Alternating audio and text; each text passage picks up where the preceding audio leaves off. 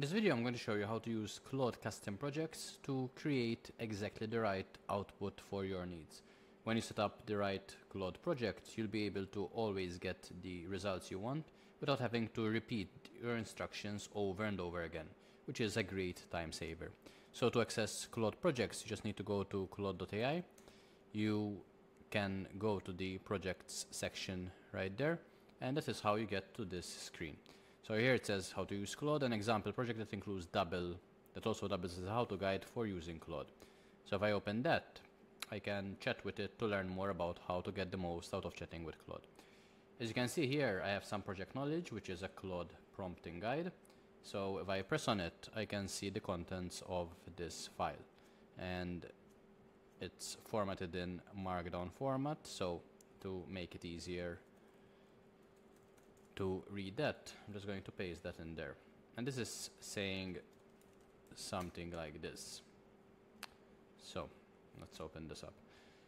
So again, this is the document that is attached to this project. It's the project knowledge, in other words.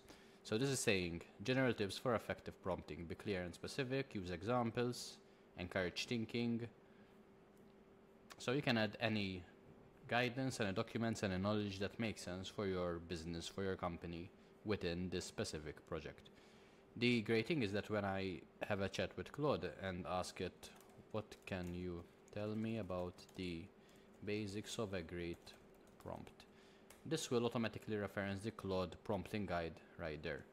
If I were to take this prompt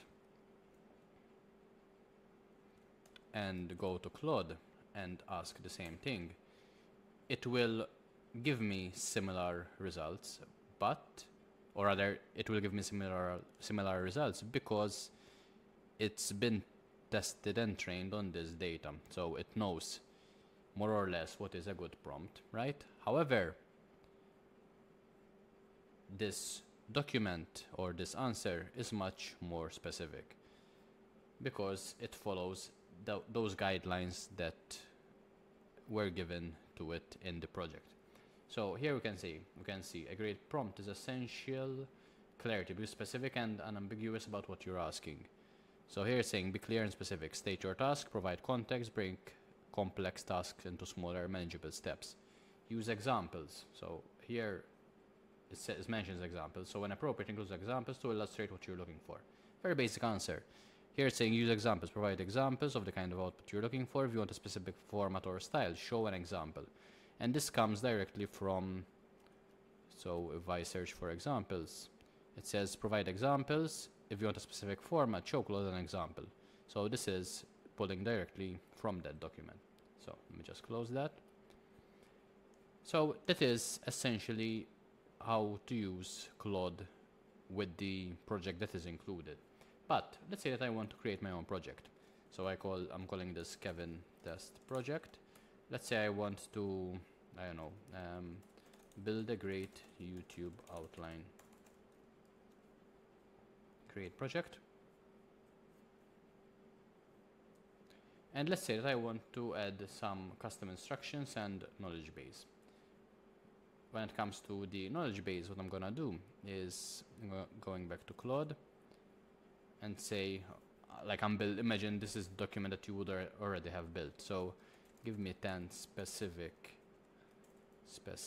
ideas on what goes into a great YouTube script. Hit enter. And I'm going to say for each example, for each item, give 3 examples of good and bad stuff. So for the first one, which is compelling hook, is giving 3 good examples. Okay, just starting with the good, I guess. And it's giving more than 3 examples for each, but that's all good. Let's see if it brings or outputs the bad stuff as well. Good, okay, it's a bit slightly, I see, okay, the formatting is a bit off. So can you format the above message properly as follows. So let's grab the first one, paste it in there. The bad should go underneath there. The good should go there. This shouldn't have a bullet point. Let's see if we managed to do this. And let's say this should be an H2 and this should be an H3. So copy that, paste that, and see if this will format this better. So compiling hook, good, bad, looks good. So what I'm gonna do is I'm going to create a new document. So docs.new. I'm going to grab this, remove the markdown, paste that in there, and I'm gonna give it a title. Let's see if we can grab a title from here. 10 specific ideas for creating a great YouTube script. Specific ideas for creating a great YouTube script. So this will be an H1, and I'm gonna save this as a whatever PDF that I'm now going to add as custom information for my project. So if I add that, it's now added as my project knowledge. As you can see, I used 1% of the knowledge size available, so I can add quite a lot more custom knowledge there. I can also set my custom instructions for this project. So always reply with a positive tone, formal language, and use the most complex words possible to answer. So let's save that. And this will be like specific instructions that are that lay on top of all of the information here. So I want to create a video about training your dog. Can you help me with an outline? And let's see if it will follow these ideas. So it should have a compelling hook, should have a clear structure, should have a conversational tone, should have a storytelling element, but I also wanted to have complex language. And the first thing I see is this exordium, provocative inquiry. What if I divulged that your canine companion possesses a potential equivalent to that of a genius? In the subsequent duration, he shall acquire the arcane knowledge to metamorphose your unruly hound into the paragon of obedience. I'd say that is quite advanced language. I recall the day my own canine companion. That sounds like we're writing some Shakespearean novel. So I think it's safe to say that this really followed the instructions to the letter. So let's go back to the test project. As you can see, now I have the chat down here.